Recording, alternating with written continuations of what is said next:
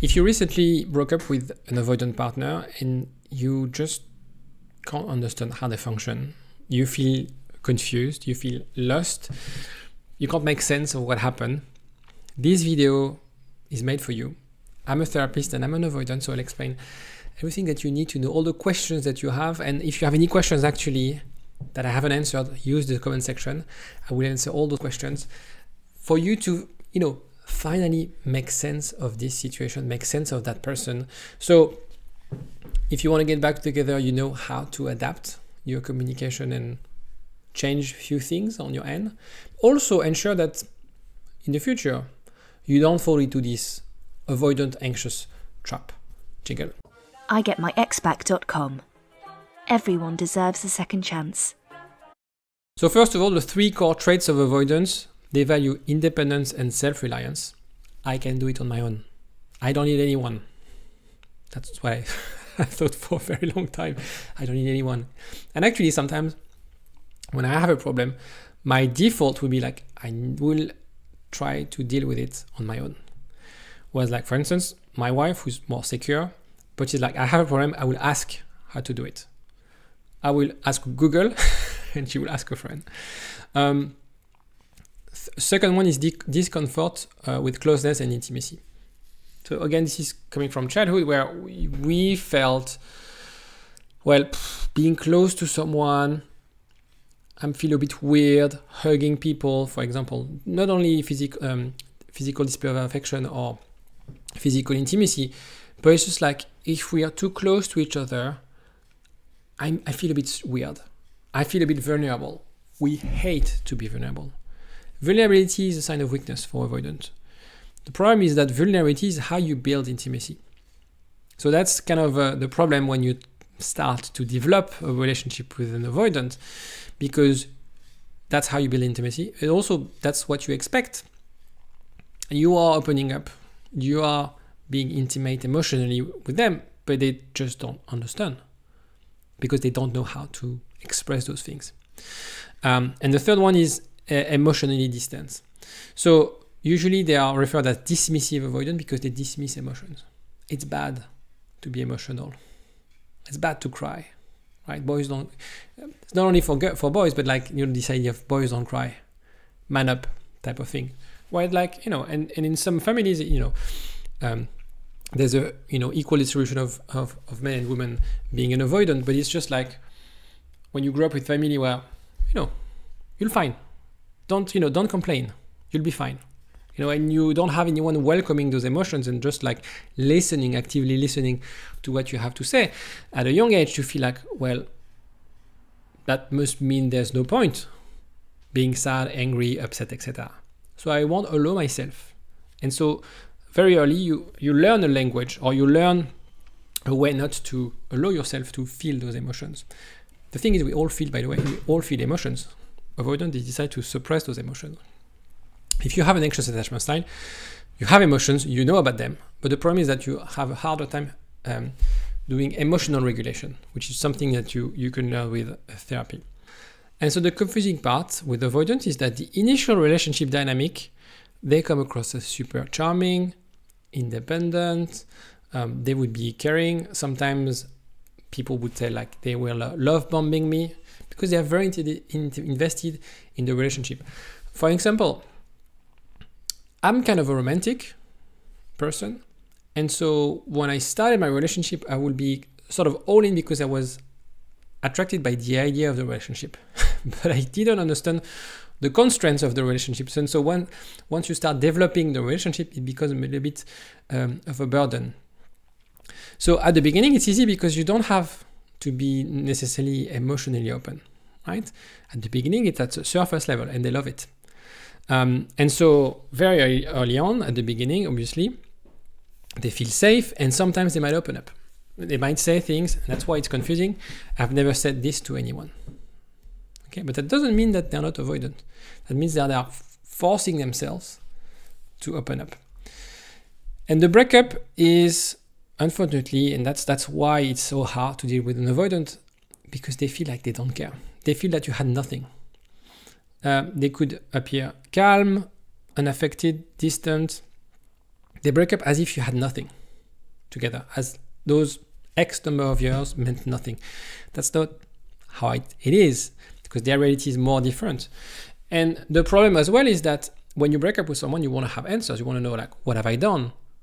Why now? It comes as a shock, and you have so many questions, and you have every right to have questions. But them, because they don't want to discuss about things, they hate conflict. They don't have the emotional maturity to understand and help you figure out and discuss those emotions, that they will leave. They will actually feel even more pressured. And that's the problem, is that when you start asking those questions, when you are emotional with them, that freaks them out. And that's why they will distract themselves. Like, they will leave the room, they will leave the place, they will ignore your message. Sometimes they will block you, because they have it's because the simple idea of confrontation makes them like, okay, no, this is not for me. I don't want to enter this type of dynamic. I can't do it. Right? And it's always this, I can't, it's not working. I can't give you what you want. So in terms of the communication, what you'll see is they will minimize contact if you try to reach out. So you will say like, dick, they will just say, okay. Obviously, non-emotional response. Again, they will try to keep like, okay, I broke up with you, let's keep it distance, because otherwise if we start discussing about emotion, if you start telling me that you love me, that you miss me, etc., I wouldn't feel comfortable.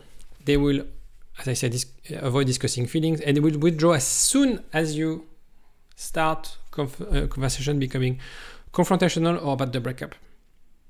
Now, obviously, you have to discuss about the breakup. If you want to get back together, you have to fix what was broken. You have to discuss on those things. But you shouldn't do it right away. You have to show them, okay, let's start respecting your distance. Let's start very friendly. What they like is surface level. Let's re-engage at a surface level. Of course, you need to go deep. As I said, it's how you build intimacy. But don't do it right away. The painful elements, the things you want to address are here. But if you go here, if you start from here, you will freak them out, and it's going to be even worse. They're going to pull back even further. They're going to block you. So you want to go start surface level. That's not how you build intimacy, I do agree, but that's how you start engaging with someone who's avoidant. And what you have to remember, if you find it's hard, is that everything that goes inside, there's a lot of internal struggles. You don't see it, they are cold, they are distant, but there's internal struggle. They could be anxious, they could be sad. There's also, if this relationship was important to them, they will have this conflict about, I want a relationship, but I can't make it work. I want to be in love, but intimacy is scary. And they will always have this sort of conflict, or I feel sad, but I can't process. I need to distract myself. Okay, so you always have this conflict that you can't see, because they were obviously stone walling everything, so you don't have to. So they don't allow you to enter their world. But trust me, if that relationship was meaningful, that's how they feel. If you're secure or anxious, obviously you will speak with people, you will cry, you will vent, and that's normal, that's okay. They will keep things to themselves. And the only thing that they will show to the world is like, I'm fine. It's fine. Are you okay? I'm okay. What about change? You can both grow with self-awareness, with therapy. The point is not to be avoidant or anxious. The point is knowing about our limits, our triggers, our insecurities, and work on them. And we all have an ability to work on those insecurities. Otherwise, I wouldn't have a job. You can do it. And the point, maybe he wouldn't or she wouldn't watch this video. Let's start it with you. If you want to break this anxious avoidant trap, let's try to be as secure as possible. The best way to deal with an avoidant is to respect their needs for space and also allow them to express their feelings. Very often we think like, oh yeah, I'm a good listener, etc. No. Usually in the context of anxious avoidant relationship, the anxious will be the speaker, the avoidant, the listener. Reverse the roles. maybe it's hard for them to open up. It's like, not maybe, it's sure. It's very hard for them to open up. And they will internally feel like, oh, I want to say it, but I can't, I'm scared. And so anytime they will open up, seize this opportunity, in a way, congratulate them for that. Patience and being open is super important. It will take time for them to feel ready. It will take time for them to realize what they've lost. Right now, you know what you want. Sometimes people, they tell me like, I know exactly, I have the plan, etc. Yeah, but the thing is, you don't want to, it takes them time to reflect on also the emotional processing, to reflect on what they really want, to reflect on the overall relationship. So it's important to have a phase of no contact where they can reflect as well on their end. And it's also important in that process, if you feel that you have an anxious attachment style, how can you nurture your independence? Because usually people have a hard time dealing with breakup because they have a hard time being on their own. They have a hard time recalibrating their life away from someone. We all have habits of, we check in with our partner, or we send something, or have daily rituals, and it's very hard to let go of those things. So it's the opportunity for you to see how you can nurture independence. A healthy relationship is not a codependent relationship. It's not a relationship where you're both independent because you never meet. It's a relationship where you are interdependent. So it's important to respect each other's independence and learn how to be dependent from each other. And so for an avoidant, they have to learn how to depend and be dependent on someone in a healthy way, and for anxious to be more independent. And yes, unfortunately, it's tricky, it's painful, and it takes a bit of time. You will get a lot of mixed messages. You will get a lot of hot and cold messages. You will be disappointed by the level of excitement or interest that you perceive in their text. The other day, I had a call with a client, and she was telling me, I finally broke no contact, and I got triggered. And she told me what, the conversation that he sent, that she sent to her ex. And he honestly sent, great, well done, because she was like, she passed an exam. Nothing really bad in itself, but she had high expectations. She thought that he would start a conversation asking her about more things. No. It starts really, really neutral. In a way, if I look at that conversation, that was like actually quite high intensity for an avoidant. So you could feel overwhelmed. You could feel triggered with this sort of reaction. So be prepared, because it might be a bit painful. You have to go through that phase. It's the only way for you to ensure that they feel safe and they will open up. Also, the thing is, when you are in this phase, people will tell you like, you're wasting your time. He's never going to commit. She will never settle, all those things. You know better than anyone whether this relationship has a potential. I can't answer this question, you can. If this relationship has potential, the fact that he's avoidant or she's avoidant is not necessarily important. What's important is how you can reset the whole dynamic and see whether you can both create a new and improved relationship.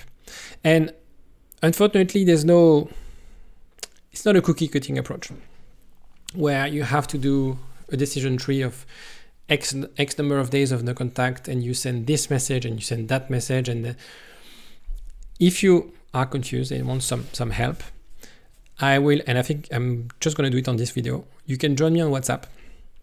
I'll set a promo code on this video to have a chat with me and discuss this phase, because I know it's confusing. I know you're going to get those next few weeks of contact with your avoidant ex will be difficult, because again, you have a set of expectations and he or she won't meet those expectations at the beginning. It's all about the journey. And when we're in touch on WhatsApp, I will guide you and help you figure out whether you're making any progress, whether you're wasting time, whether there's anything else you could do, and guide you. Because the problem with those situations is we feel like, okay, either we are too hopeful, too optimistic, and we don't see that we are wasting our time, or we feel triggered anytime we receive a message or anytime we send something. So it's having a sort of level of reassurance, and also this idea of just have to follow what I tell you to do. And that's relieving because you don't have to overthink 20 times about what you say. You have the confidence that if I do this, that will make me closer to my objective. Let me know in the comment section if you have any question on this, and I'll see you on WhatsApp. Take care.